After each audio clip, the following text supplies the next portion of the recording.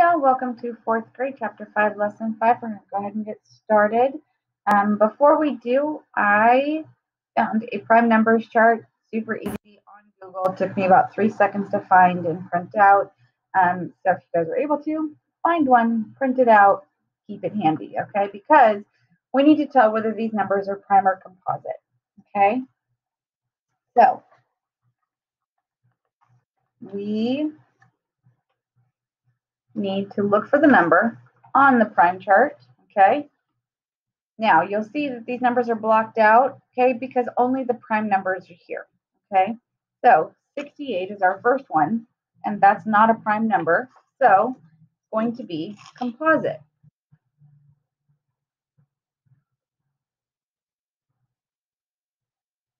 Okay? Let's look again, okay? Any number that is an even number that is bigger than 2 is going to be a composite number, okay? So that one's easy. Okay, looking for any more even numbers. Oh, there's an even number, composite. Okay, now the rest of these are going to want to be a little more tricky. Okay, so 63. Not on here, and I know that 9 times 7 is 63. So that one is composite. Okay, 75. I know 5 is going to go into that. It's going to be composite. Okay, 31. Well, I know 6 times 5 is 30. Oh, look, 31. 31 is going to be prime. Okay, 77. Well, it's a double number, which means 11 is going to go into it, which makes it composite.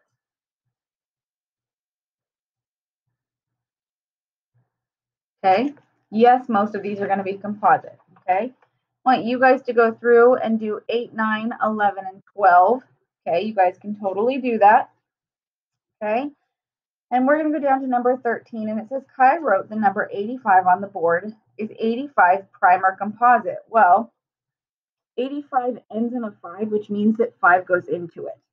Okay, so 85 is composite.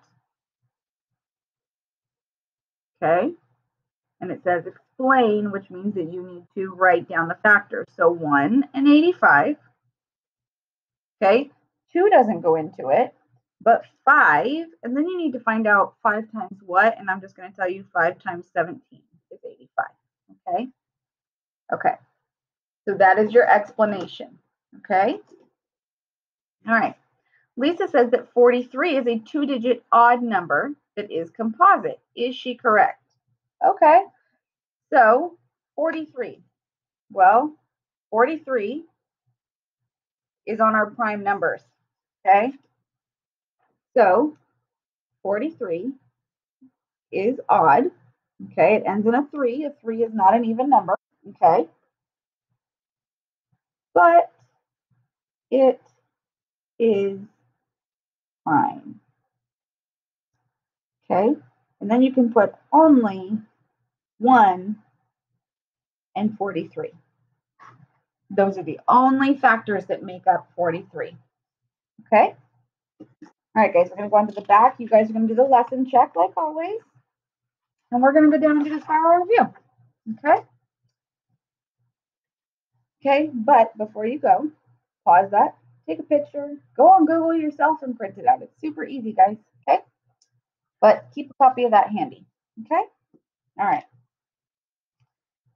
So spiral review says a recipe for a vegetable dish contains a total of 924 calories. The dish serves 6 people. How many calories are in each serving? So that's going to be easy. All we got to do is 924 and divide that by 6. It serves 6. Okay? So 924 calories, 6 people, calories, whatever it is, it's going to be in calories. Okay? So 6 goes into 9 one time. 1 times 6 is 6. Subtract, get 3. All right. 3 is smaller than 6, so I can bring down my 2. 6 goes into 32 5 times. 5 times 6 is 30. Subtract, get 2. Okay. 2 is smaller than 6, so I'm going to bring down my 4, and 6 goes into 24. 4 times 6 is 24. Subtract, get 0. So 154 calories. There we go. Okay, write your work down.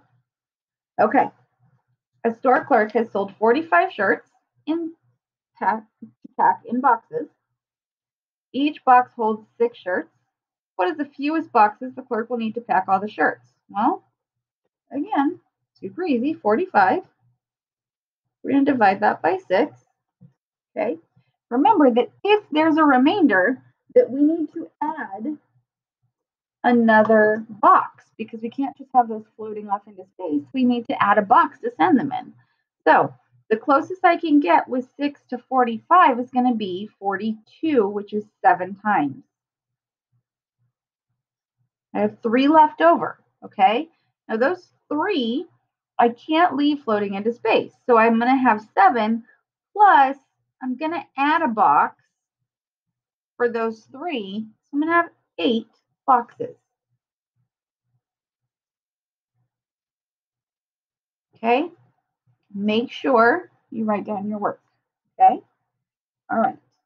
A total of 152,909 people visited a national park during one weekend. What is this number rounded to the nearest 100,000?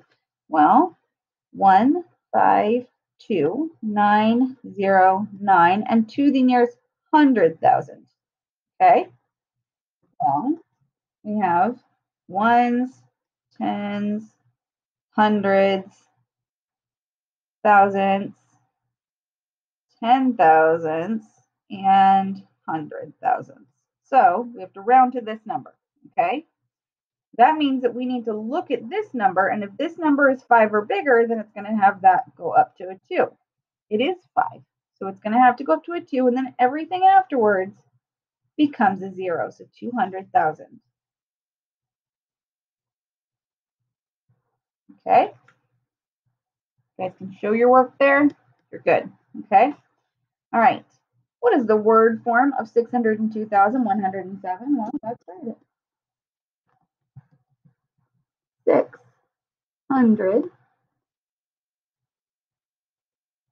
602,000, comma. Anywhere there's a comma here, there goes a comma here. 107. Okay, there you go, guys. All right, thanks for hanging out for 5.5. Come on back for 5.6. See you soon.